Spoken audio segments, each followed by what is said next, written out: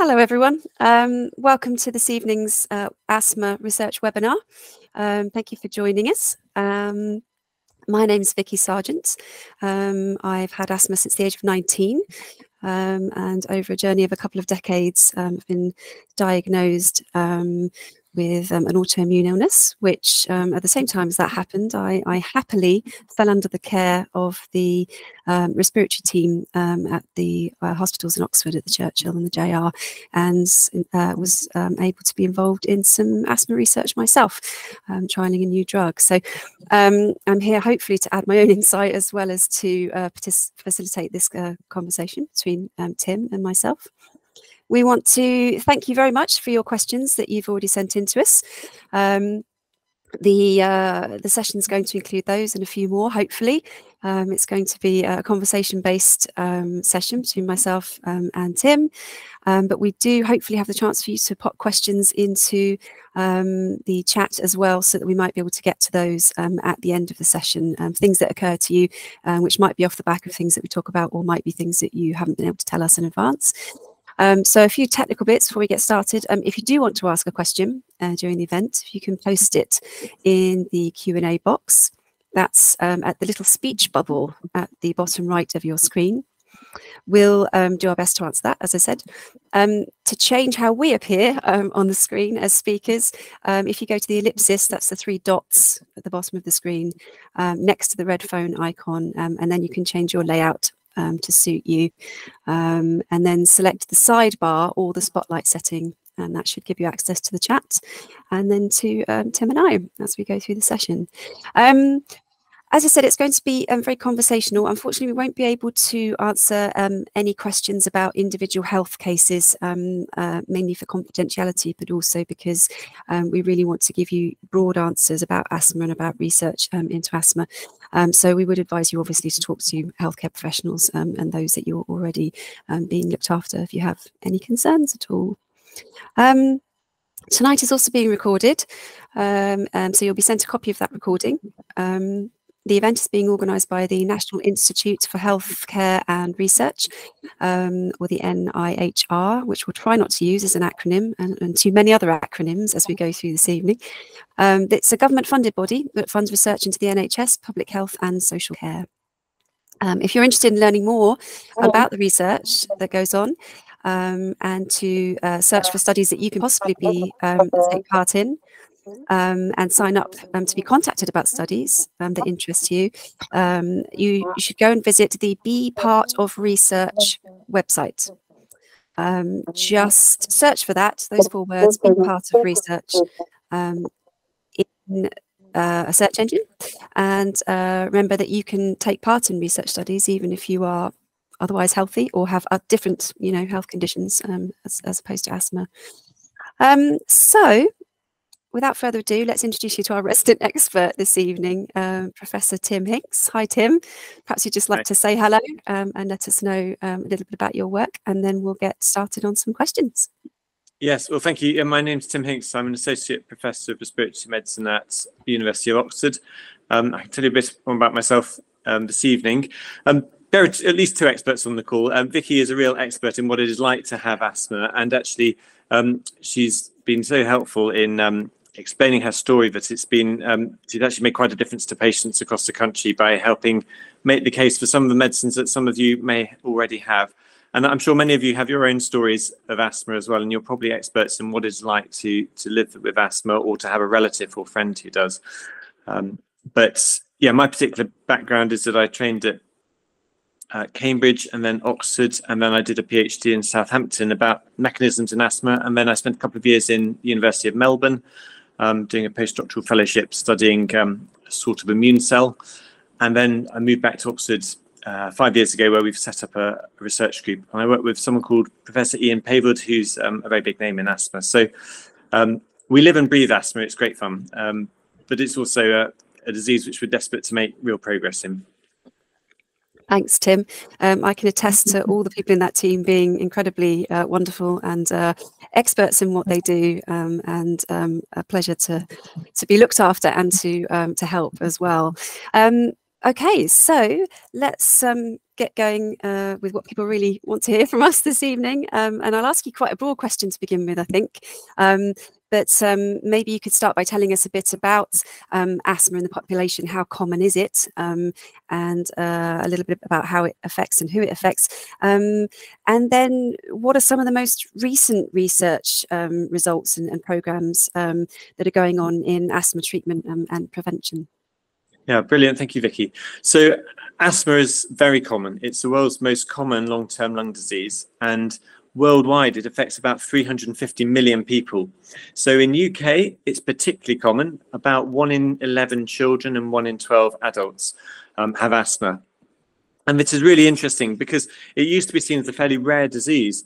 If you go back to the 1950s, asthma was much less common and we had no good treatments for it. And it was something which was terrifying and often left people dying at a young age. And that's all changed with modern treatments. But if you meet people in their 70s and 80s, many of them had bad asthma actually went to special schools just set apart for kids with asthma because it was such a rare condition. And yet now, you know, we are in the average classroom, there'll be 3 children with asthma. The other interesting thing is, I mean, it's increased so rapidly and nobody knows why. We've got some theories, but between about the 1970s and year 2000, it at least doubled here in UK. And it's particularly a problem in UK. The highest rates of asthma in the world are seen in Scotland, Jersey, Guernsey, the Isle of Man, United Kingdom. And then that's followed by New Zealand, Australia, and America. And it seems that it's a British problem, and where we've gone with our colonies seems to have particularly taken that problem with us.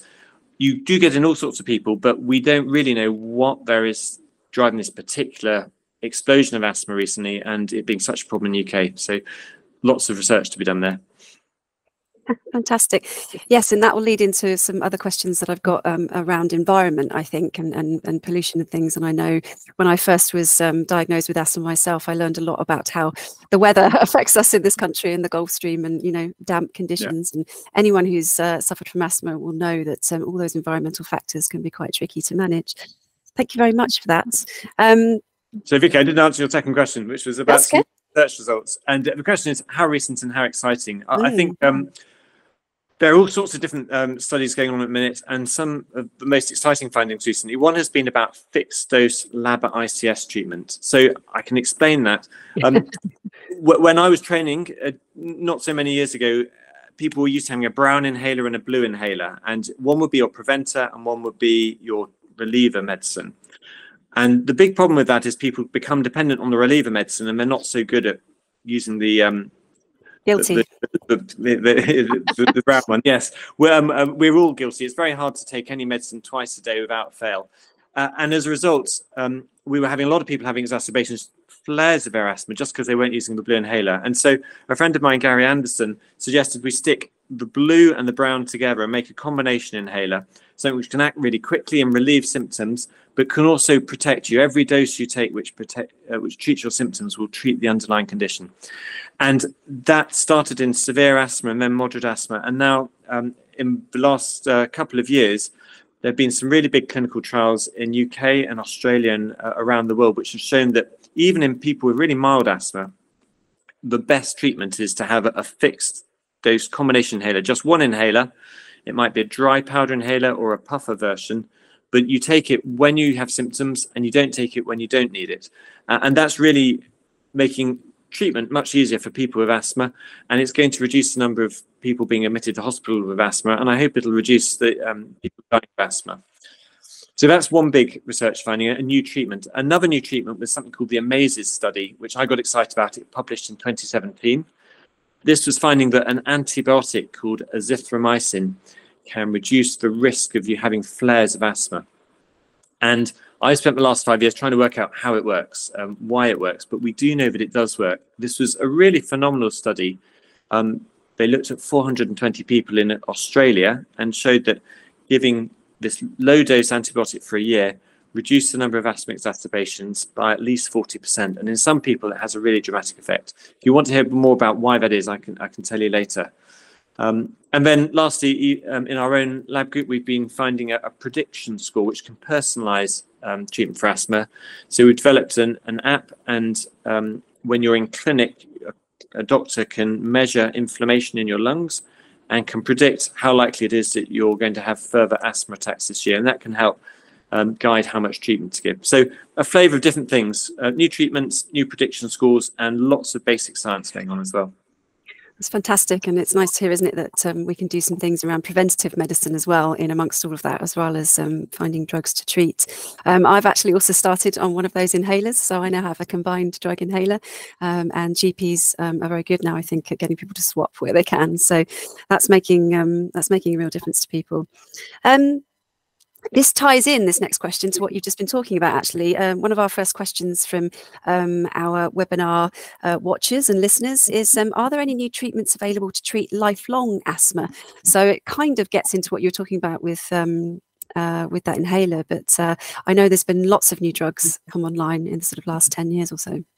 Yeah, I mean, my granny had asthma and had bad asthma until she died at the age of 101. Wow. Some forms of asthma are with you for a century, others aren't. And so one of the really big steps that research has shown, even from people within our group over the last few years, is that there are different sorts of asthma, and looking at what one person's asthma is can really help guide what it's going to be like for them and how to treat it. In the past, we used to just say asthma was mild, moderate or severe, but now we've realized there are different forms of it. And Vicky knows that working out what her particular form of asthma means that we've got a very specific targeted treatment. And so some people will have asthma as a child and they'll grow out of it. That form, childhood onset allergic asthma, is probably the commonest form. And often it gets better when you're a teenager. Certainly amongst boys, it tends to go away, and other forms of asthma develop later in life. Interestingly, after puberty, women tend to develop asthma more than men, and we don't understand that. And people in our group are working out why that is at the minute. But a particular problem is adult onset asthma and a form called eosinophilic asthma, which we can explain more about later. But if you get that adult onset asthma, it's often harder to treat, and that eosinophilic asthma will never go away. We don't have a cure for it, but we do now have treatments. So asthma can last lifelong. Childhood forms you often grow out of. Adult forms can be more problematic. This is leading very nicely into a few questions we've got coming up, actually. But yeah, I have eosinophilic asthma, and yes, it's not going anywhere, but the treatment that I'm on is working wonders. So in fact, someone has actually said, can your asthma decline if you were diagnosed as a teenager, or do you have it for the rest of your life? So I think you've just touched on the two sort of real different types of asthma there. Yes, and there are more than two types, but partly in young children, the airways are smaller, and as you grow, they get bigger, and that makes asthma less problematic. Also, allergies can fluctuate, and young people's asthma tends to be driven by allergies. That's not true in later life, but allergic asthma, your immune system is adapting all the time to the environment, and it's possible that you just become less responsive and you grow out of your allergies. Also, there are some ways to treat the allergic tendency with something called sublingual immunotherapy.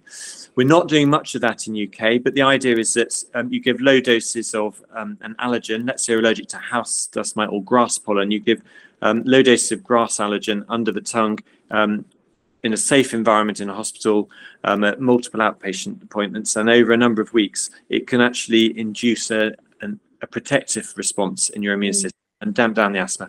That's particularly popular in America and in Australia, but at the minute there's not much funding for it in the UK, and it's quite a commitment to undergo that, and actually it's not as effective as some of the other treatments. No, I looked into that desensitization a long time ago before I was properly diagnosed, and it is incredibly popular in America, but yeah, not so much here. That's really interesting. I'll ask one of the questions that's further down my list, actually, because it ties in again with what you've just been talking about. Someone's actually said, I have asthma, my daughter has asthma, my mother has asthma, my grandmother and my great-great-grandmother had asthma. We can trace asthma in our family all the way back to the 1830s, which is quite something. Is there research into a genetic link for female inherited asthma? And I know, Tim, that you've just got some important funding for looking into why women do seem to develop asthma more than men and suffer from it worse than men. So that's quite an interesting question to take. So this is my favourite question from the list which have come in already. I'm so excited about this for a number of reasons. As Vicky said, we've got £98,000 of funding from Asthma and Lung UK to look at why it is that asthma is worse in women than men. And the way we're doing that is we've got 11 data sets from around the world from what is called bronchoscopy studies, where people have had a flexible camera test to look in their lungs, and we've measured thousands of different genes simultaneously. And with that huge database, we are combining them all and just looking at the difference between men and women. And we've got someone called a bioinformatician who's an expert in teasing apart complex data sets. And he's already discovered something similar in a disease called hepatitis C, where women and men responded very differently. And he found out the reason for it. It was a difference in a molecule called interferon lambda.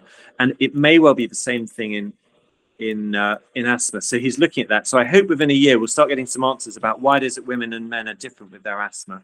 Some of it's due to hormones, and we know that after puberty and before the menopause, women have more asthma, they have more severe asthma, they're more likely to be in hospital with asthma. And many people experience asthma worsening around the time of the period, and we don't understand the mechanisms of that. So there's a lot of work left to do. But secondly, we're very interested in the genetic causes of asthma. And in my research group, we're doing something called whole genome sequencing. And this is really cool. You measure the whole genome of a person. You might remember the Human Genome Project. And once upon a time, the first human genome cost $2 billion. It took 20 laboratories around the world, 12 years to sequence a single genome.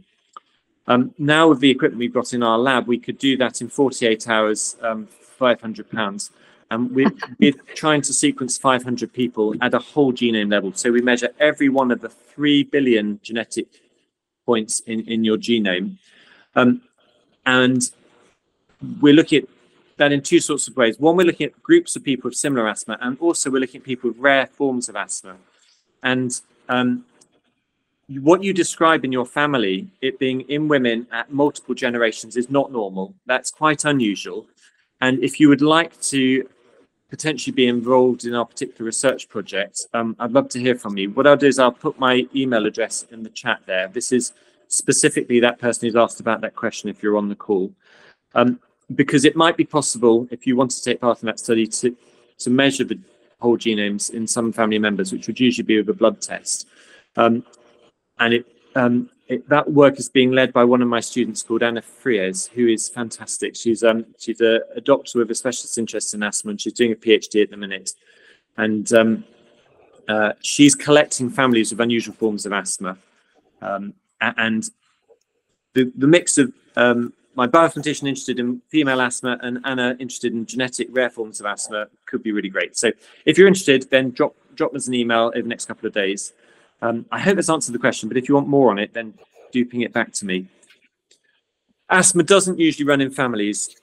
It's quite a common disease. And so if I had asthma, it would be not uncommon for my daughter to have it or my son. But to be able to go back to the 1830s implies there is something probably linked to the X chromosome. And just the last thing to say is women have 2 X chromosomes, men have 1. Quite a lot of the immune response genes are on your X chromosome. And we realize now that sex differences are really important in lots of diseases. You think about COVID, and men were twice as likely to die as women. That's because of those X chromosome differences. When men say they have man flu, it probably is a real thing. They do have a stronger inflammatory response. But obviously, I've never been a woman, so I can't experience that. I'm making absolutely no comment on that. That's way too contentious for our webinar. But yes, I think what I learned when I was learning about my illness, and it's an autoimmune illness, is that the sort of swelling and inflammation that goes along with that is an area of science which is very interesting for all kinds of illnesses going forward. So I think, looking at my list, I'm going to ask a bit about people are quite interested, I think, in the chat as well about, you know, possible new inhalers and things.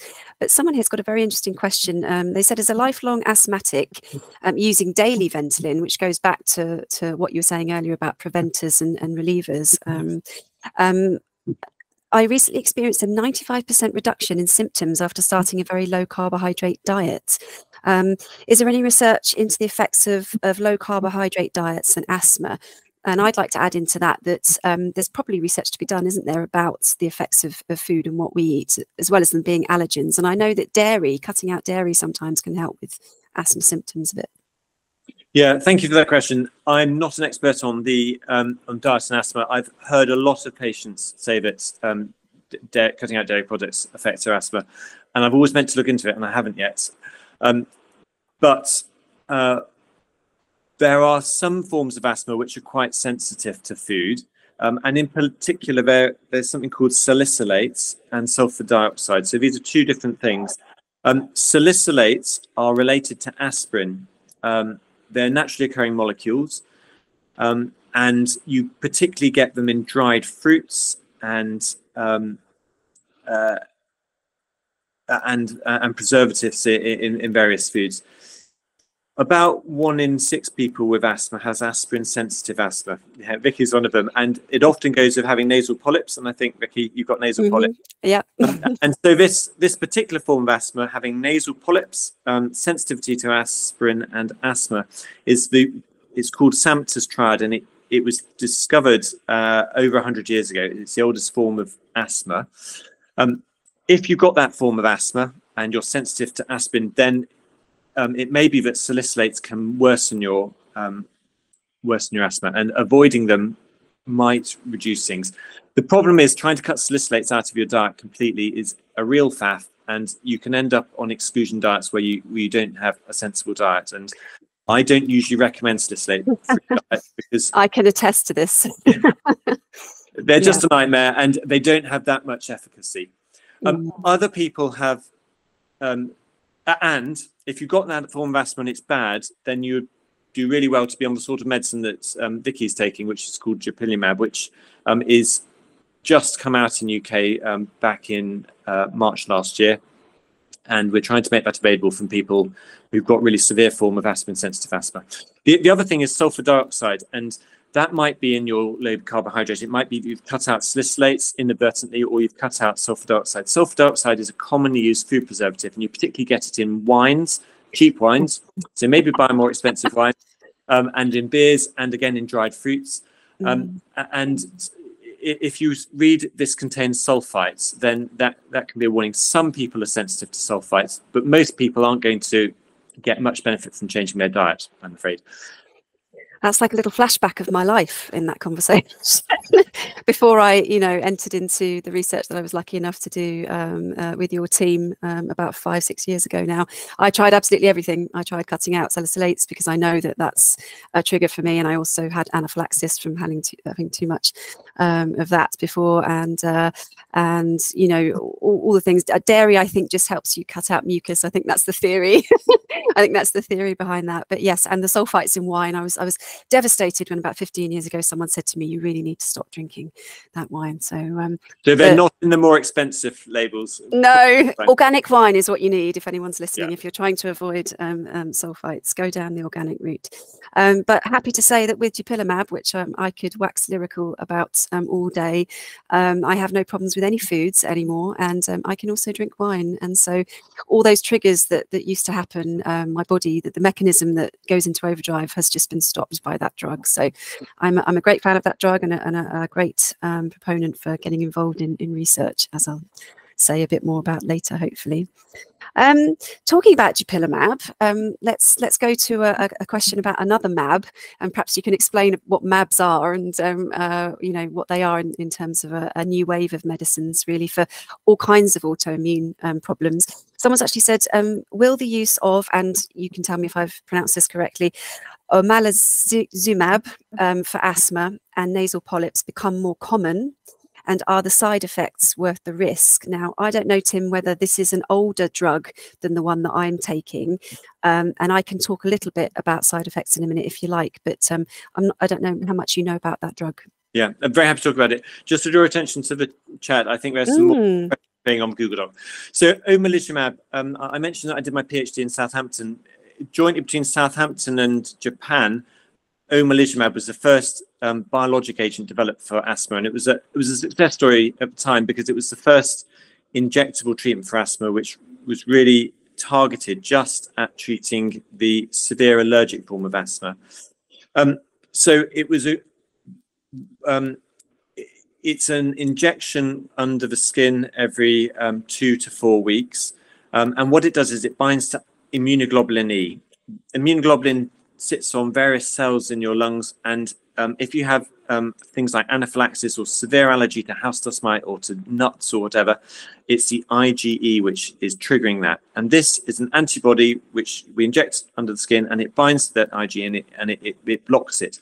So it's particularly effective for people with nasal polyposis and with severe allergic asthma who, if you go to a doctor's at a hospital, they'll do either skin prick testing or multiple allergen testing. And if you come up very strongly positive with high levels of IgE, then omalizumab may be helpful. It tends to be given to younger people because it's more childhood onset, often people who've got eczema as well and bad hay fever. However, we're not using it as much as we thought we would because there are newer biologics which have come on the market which are better. They're just more effective. They're actually cheaper to use, and they treat a wider variety of people. So in Oxford, we've got about 40 people on omalizumab, and on the other biologics, we've got about 650 people on other newer biologics. I didn't realise that. Yeah, well, 5 years ago, we had 10 people on the other biologics, and we've been very busy. In the last 5 years, we've started 700 people on biologics. So the nice things about omalizumab, it's really good if people have got something called chronic urticaria. Some people find their skin turns red when they're exposed to certain substances. It's really good if you've got nasal polyps and allergy, and it's also the oldest biologic, which means it's been used in a lot of people. And so often people who are getting pregnant want to have a biologic which has been around for longest, and we know that omalizumab has got the best safety data. Personally, I think that all the biologics are safe in asthma, but would you rather have a drug which has only been out for a year or one which has been used for 15, 20 years? We'd always go for the older drug in people who are getting pregnant. Yeah, that makes a lot of sense. I can say a little bit about, I don't know whether anyone's got there. Actually, I didn't mention the side effects. I should briefly mention the side effects. There are very few side effects to these biologics, which is great. Omalizumab, all of these biologics, when you inject them under the skin, some people get a bit of redness in the skin, and some people get a bit of a sore throat or nasopharyngitis, so it feels like you've got a bit of a cold. But we've not seen any severe reactions to any of our biologics. In theory, anyone who's being injected with a medicine might get an anaphylactic reaction to the medicine, but that's very rare. And there's a slight increased risk of getting shingles, strangely. We don't know why, but if you're on the newer biologic medicines, then it doubles your risk of shingles. So we often suggest that people get a chickenpox vaccine. But otherwise, these are some of the safest medicines we've got available, and they're very effective. Yeah, no, I can attest to that. Dupilumab, and I had absolutely negligible symptoms, really, side effects from it. In the first year of taking it, I used to get dry eyes for a little while after taking the jab, and that's a jab I do every 2 weeks. But other than that, it's really been a wonder drug, and my asthma is so much more under control because of it. I'm just very quickly going to have a look at the questions that have come up in our chat. So we were talking a little bit about eosinophilic asthma a minute ago. So the related question that we had already was, someone said, I developed eosinophilic asthma in the summer of 2021 at the age of 44. Is that common? Is adult asthma common at that age? Yes, thank you for that question. It's strangely, that form of asthma, the eosinophilic form, is very common at that sort of age. So eosinophilic asthma is probably the most severe form of asthma we've got. When you have a blood test done at the GP, they'll measure a whole load of different blood cells in your blood, like red cells and different white cells and neutrophils. The eosinophils are a little cell which most people ignore. because they're not very common. But for some reason, some people get too many eosinophils in their blood, and they get into the lungs and the nose, and they're like little bombs waiting to go off. If you get a cold or you're unwell for any other reason, they can trigger a lot of local inflammation in the lungs and cause a lot of mucus to be produced in your lungs, which can be hard to cough out, very sticky mucus, which is hard to get out. It can block up the very small airways, and it can be life-threatening forms of asthma. The good news about eosinophilic asthma is it responds really well to tablet steroids. If you start taking tablet steroids, within 1 to 2 days, the symptoms really melt away and people feel great on them. The bad news is that steroid tablets like prednisolone have lots of side effects. Unlike the biologic drugs, these cause a whole load. Some of you will have had lots of steroids and you'll know all about this. They can affect your mood. They can make you depressed or even a bit manic. They can thin your bones. They can thin the skin. They can cause you to put on weight. They can cause your face to go round, skin to get thin and more hairy. They put up your blood pressure. They cause diabetes. They affect your eyes. So steroids used regularly are really bad, which is why we're using biologics. But if you developed eosinophilic asthma age 40, then it's important that if you find you're having 3 or more courses of tablet steroids each year, that you ask to be referred to a specialist centre for consideration of having one of these new biologics, because we don't want you having this long-term side effects of steroids. It's really interesting. Why is it people develop this when they've been fine to the age of 40?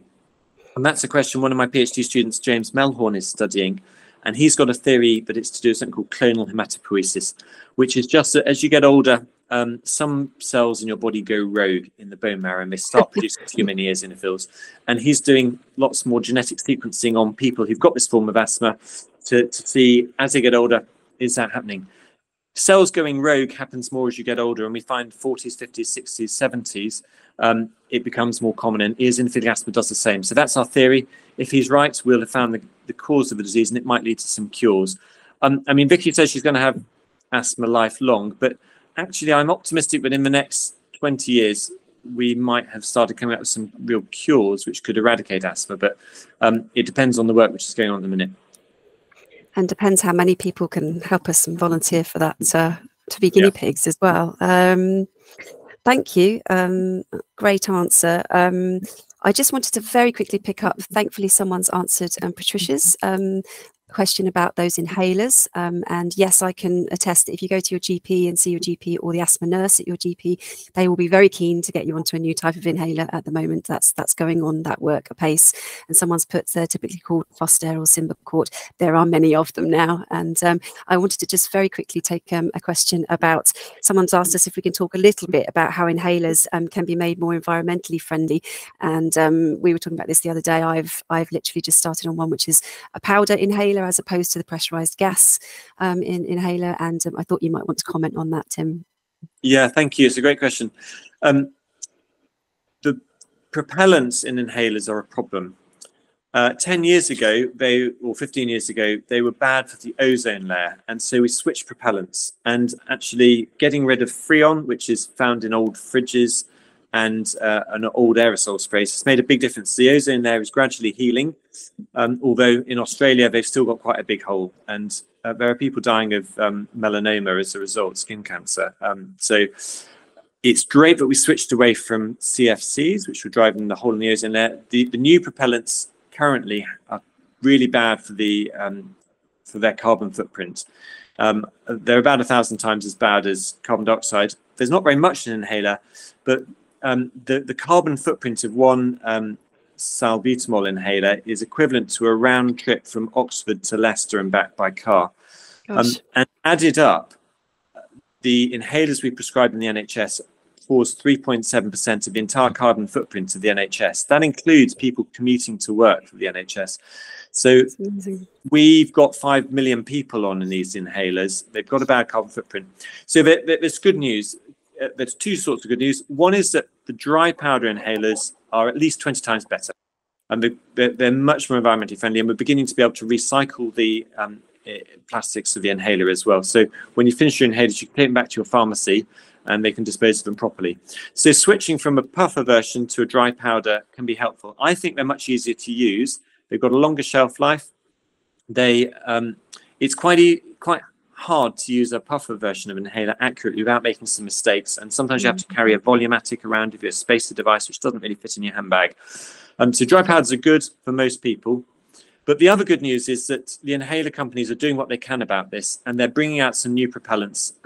Even within the year ahead, we think that Chiesi, who make the Foster inhaler, will bring out a new propellant, and these will be much better for the environment. So there's a lot of awareness about it. Within a year or two, we should be having better puffer inhalers. But in the meantime, you should consider using a dry powder inhaler. On the continent, dry powder inhalers are the #1 sort of inhaler. In UK, for some reason, 70% of our inhalers prescribed are puffers, and that's for historical reasons. And I'm generally favouring the dry powder versions. I can recommend. Yeah, I can recommend. It took me a few of them before I got one that worked very well for me. But now I can feel that the more of the medicine gets into my lungs with a powder than it ever did. Trying to cope with, a pressurized puff of air. There's a really interesting question in our chat, which I don't know whether you'll be able to answer this, Tim. It says, regarding insurance companies, whenever I get travel insurance, I'm always asked when my asthma was diagnosed. And I think just to qualify, basically, that was about the difference between, so is there a difference between asthma being diagnosed under the age of 50 and over the age of 50? Is that clinically important? Yeah, thank you. So age is a really important factor in asthma because asthma varies over days, over minutes, over months, over years. And if it's your insurance company are only asking you when it was diagnosed because they ask that about any medical problem, I think. They may be concerned specifically if you've had it for many, many years, you might have permanent damage to your lungs, which can't be reversed with the inhalers. I mean, my grandmother with her 100 years of asthma ended up with emphysema, and it was as though she'd smoked all her life, and she hadn't. She just had bad untreated asthma for many years. She was born at the wrong time. She didn't get our new biologic drugs. But I wouldn't worry too much about when it was diagnosed. I don't think it'll affect your insurance premium much if it was diagnosed when you're a child or when you're an adult. If it's diagnosed over the age of 50, it does tend to be a more severe form and more likely to be that eosinophilic asthma or asthma related to obesity, which we've not talked about. But obesity-related asthma tends to develop later in life. But if you're developing asthma in your 50s, it's almost certainly eosinophilic asthma. And so it's important. I think one key message I'd like to get across is that steroids are very good for 1 or 2 courses. But if you are regularly needing long-term steroids or frequent courses of steroids, you should get help. And we go out to GP practices and search through databases of records and find people who are having 8 courses of steroids a year. That's not acceptable anymore. The world has changed, and if you're using a lot of steroids, then you should be referred to a secondary care hospital, or if they think you might benefit from one of these new biologics, you have to be referred on to one of the 10 specialist centres in the country, where you'll meet a team who are used to prescribing these and decide whether they're really ready for you. Just one other thing to say is that not everyone who's got asthma has really got asthma. We were talking about this yesterday at Asthma and Lung UK headquarters, and some studies suggested up to 1 in 3 people who are taking asthma inhalers don't actually have asthma. There are other conditions that can look very similar, such as breathing pattern disorder or vocal cord problems, and it can be quite hard to diagnose them. So if things aren't right, then we're always pleased to see people in our secondary care clinics, sort out a problem, and maybe get some people off asthma inhalers. Or the worst thing is if you don't have asthma but you're treated at asthma, you get given inhalers, it doesn't work, so then you're given steroids and they don't work, so we give you more steroids, and you can end up getting a lot of side effects, and you never actually had asthma. And there is no really good diagnostic test for asthma. And some of the other work we're doing at the minute is developing new diagnostic tests for asthma. So at Asthma and Lung UK headquarters yesterday, we were talking about some new diagnostic tests, many of which are going to use simple breathing tests, which are much easier to use than the current tests and more accurate. Some of them measure the amount of nitric oxide being released in your breathing. Some of them measure other things called volatile organic compounds. These are really cutting edge research. We measure tiny amounts of molecules which are produced in your breath, and they're different between people with asthma and people who are healthy. And we've got new detectors which can pick these up. Some sorts of research, you blow into a big bag and you collect 10 litres of air and it gets sent away for mass spectrometry. But a device I'm working with, an inventor called Victor Higgs, he's developed a nano detector, which is a sensor which costs £5. It's got 16 different components built into it, which measure 16 different things that you're breathing out.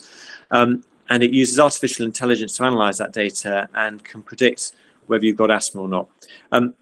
With something which is so simple and cheap to use, we're trying to see if this might be accurate enough to be used in general practice. If so, that would be great. We could get these out to GPs across the country and decrease the number of people who misdiagnosed with asthma. So do take part in research. At the minute, we're doing early phase work where we're optimizing it and trying to get improved people we know who are healthy or know have asthma. But we're submitting a grant literally this week to ask for £2 million of funding to do that. If it's successful, then the next stage would be testing this in hundreds of people in primary care across the country. There's great research going on up in Manchester area where they're testing these devices. Someone called Professor Stephen Fowler is trialing these exhaled breath devices. Yeah. That would be absolutely amazing, and I think it ties into what Mina has just said. Thank you in the chat. You know, do you think we need to do some campaigning on asthma and preventative work? And I think there's definitely, you know, obviously a reluctance to send absolutely everybody who might have asthma to see a specialist because, you know, there's a lot of people obviously, and if GPs were able to do some very quick diagnosis about asthma and see who needs to be referred, then that might be a great way forward preventatively. Yeah, can I just pick up on that, Asmina? I'm just going to paste Asthma and Lung UK in the chat. This was Asthma UK, which is the asthma charity, have merged with the British Lung Foundation, and we were talking yesterday about campaigning. At Asthma and Lung UK, who are based in Mansell Street in London, they've got people who are petitioning the government for funding to improve asthma care, but also asthma research. And if you've got time and energy and think you might get involved in supporting that work or campaigning, then do be in touch with them.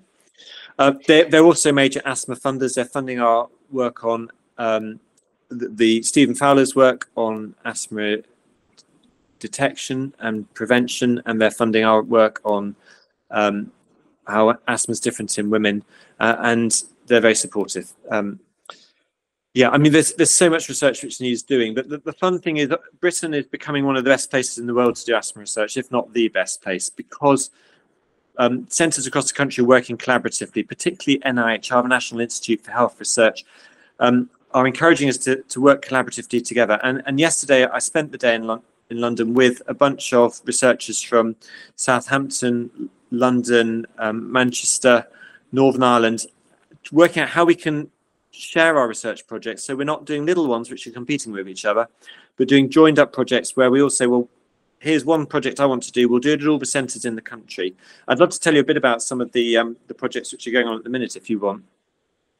I'm conscious I've got about 15 minutes, so I'll definitely come back to that in a minute if that's okay, and very quickly ask a couple of the things that are left over from our webinar joiners. Very quickly, I just wanted to pick up on what Patricia had put. She's asking about Montelukast tablets, and I know that they were used for a while, but I'm not sure they're prescribed that much anymore for asthma. So it's all about what sort of asthma you've got. Again, Montelukast tablets aren't very useful for most people, but they are useful for people, particularly with mild allergic asthma and nasal polyposis. So if you have a milder form of the disease that Vicky's got, then they can be helpful. So they're also useful in young people with exercise-induced asthma. They're off patent, which means they're cheap to prescribe. They're there in the asthma guidelines. Side effects, there's only one side effect really, so that they do cause some people to have bad nightmares. If that happens to you, then come off them. But if you've got that form of asthma, which is you've got a lot of nasal polyp disease, or you've got exercise-induced asthma, then they can be helpful. Yeah, that exercise-induced asthma, which used to be called work-induced, isn't it, asthma, sort of ties in with another quick question from someone. How does stress trigger asthma, and how much do we know about stress and asthma? And I know there's two types of stress, really. There's the stress that you could put on your body, and then there's also, you know, the stress from your fight or flight system that might tie into asthma attacks as well.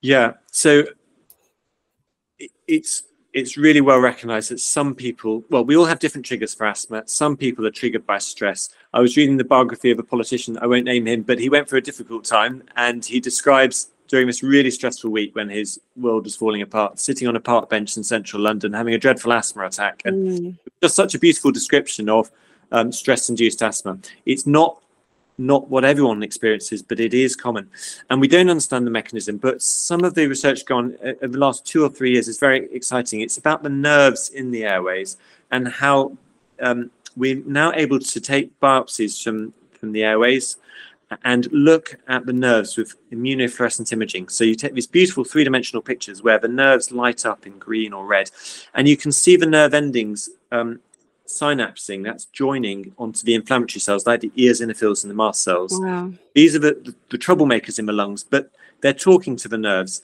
And your brain, when it's stressed, drives a nerve called the vagus nerve, which goes down, it innervates the lung. And in some people with asthma, it can trigger those eosinophils to activate and release all the inflammatory products, which causes your airways to close up, causes more mucus production.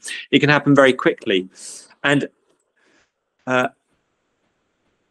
yeah, it can be very frightening having an asthma attack. So we're complex people, and as individuals, we don't just have a brain and a set of lungs. They're interrelated. Yeah. If you're going through a stressful time, it can also affect stress hormones, and we know that stress hormones are related to asthma. Interesting, the prednisolone tablets that we give people are a form of stress hormone, and when you're more stressed, you produce more steroids. When we give tablets, we're kind of simulating that a bit, which is fine in the short term, but in the long term, it's got side effects. That leads me very, very nicely, actually, into a question about cortisol levels, which we've got. Someone says, I have very low cortisol levels due to steroid use to control severe asthma. Why does that occur? How is it treated? And is there a knock-on effect of medication for other medical problems, such as atrial fibrillation? Okay. So, yeah. So your cortisol is produced by your adrenal glands. These are glands which sit in your kidneys, and when you're stressed, you produce more cortisol, but actually you have to produce a certain amount of cortisol every day. Many of you will have had prednisolone tablets, and I'm sure you will have had these, or hydrocortisone injections. If you've got an asthma attack, we'll often give 8 tablets a day, 40 milligrams of prednisolone for 5 days. Actually, your adrenals should be producing about 3 to 5 milligrams of prednisolone equivalent, that much cortisol each day. Now, if you're given many courses of steroids in a year, or you've had them for many months on end, your adrenals can go to sleep and they can stop producing this cortisol. Right. And then if you stop taking tablets, you can end up very ill. You can end up with a low blood pressure, low blood glucose levels. You can faint or even go unconscious. And so we're worried about people who've had a lot of steroid tablets. And if you've got low cortisol levels, the key thing is it's important that you don't suddenly stop your steroids. They have to be weaned down slowly and carefully.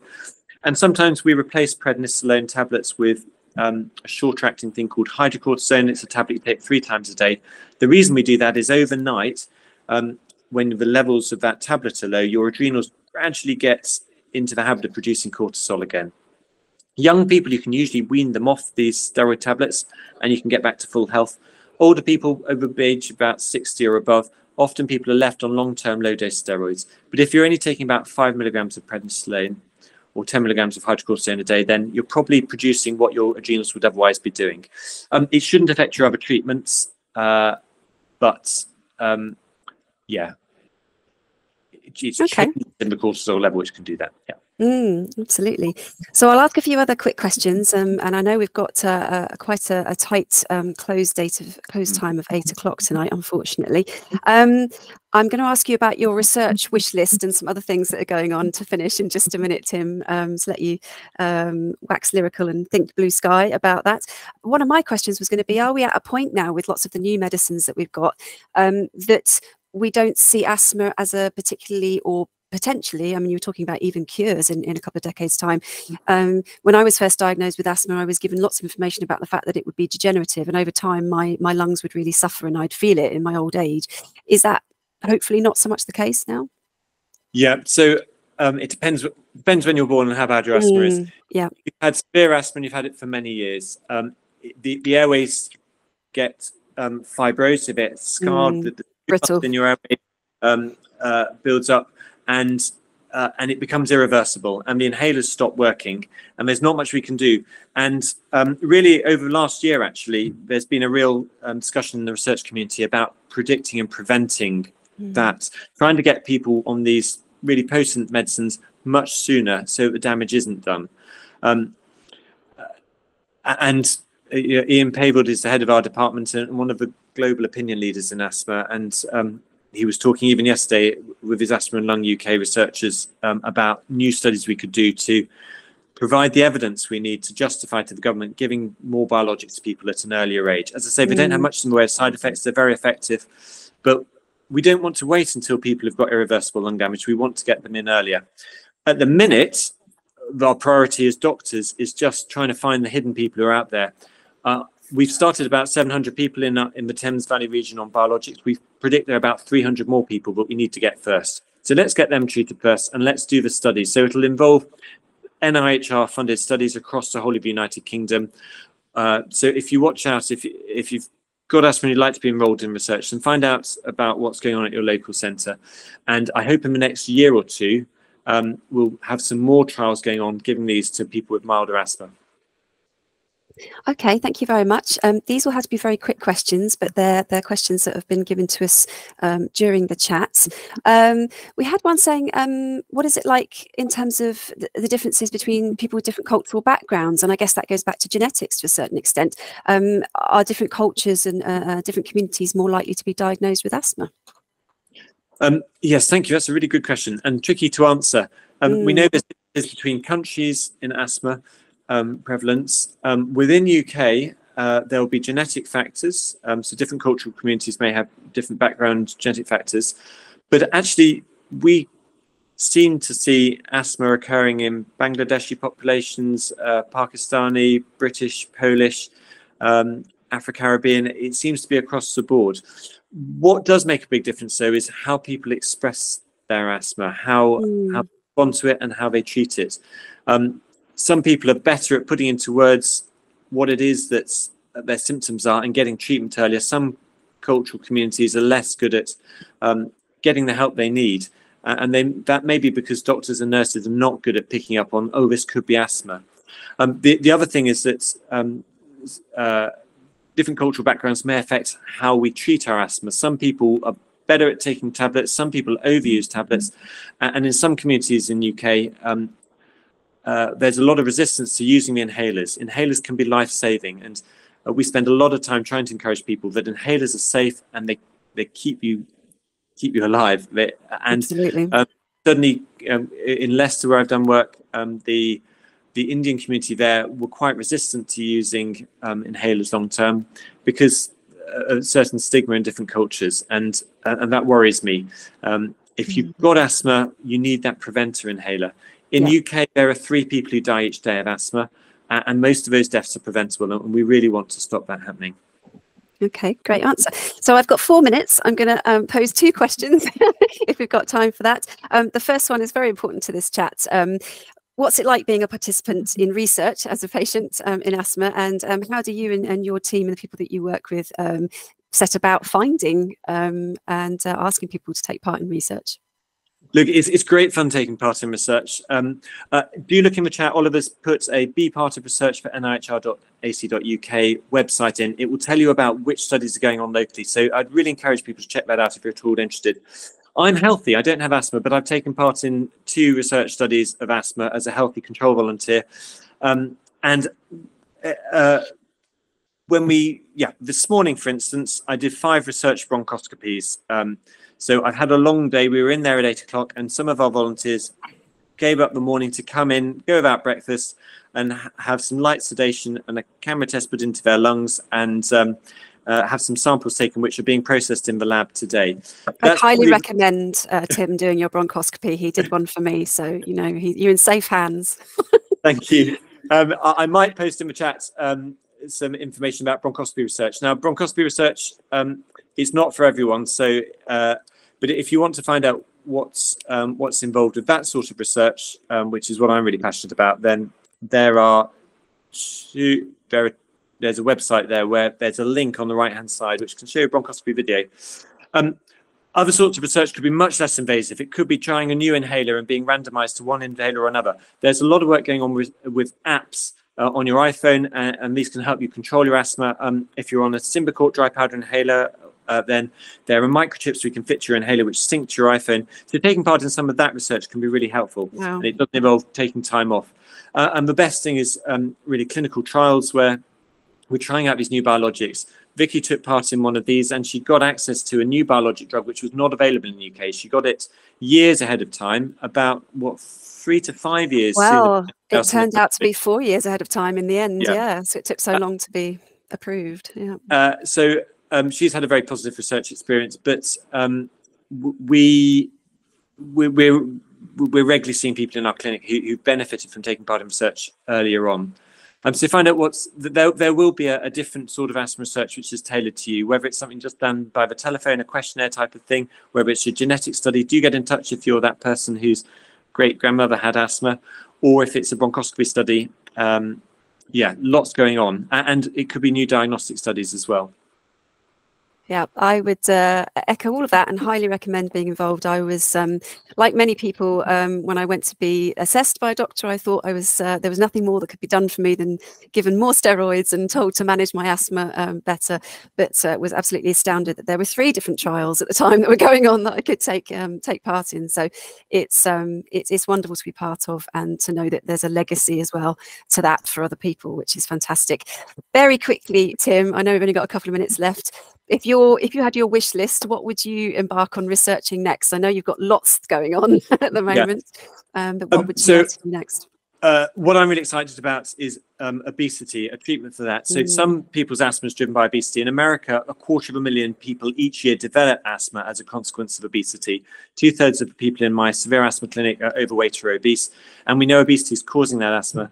There's a new medicine out there called tirzepatide, which we think is going to be the world's most valuable medicine in the few years ahead. I want that to be available for people with asthma. So I'm designing a clinical trial where we will randomize people to receive that treatment or not and see if it affects their asthma. If it does, then we'll be able to prescribe that in clinics across the UK, but we have to generate the data first. At the same time, some of them will have bronchoscopies and we'll use that weight loss. People lose 20% of their weight in 1 year with these injections. It's phenomenal.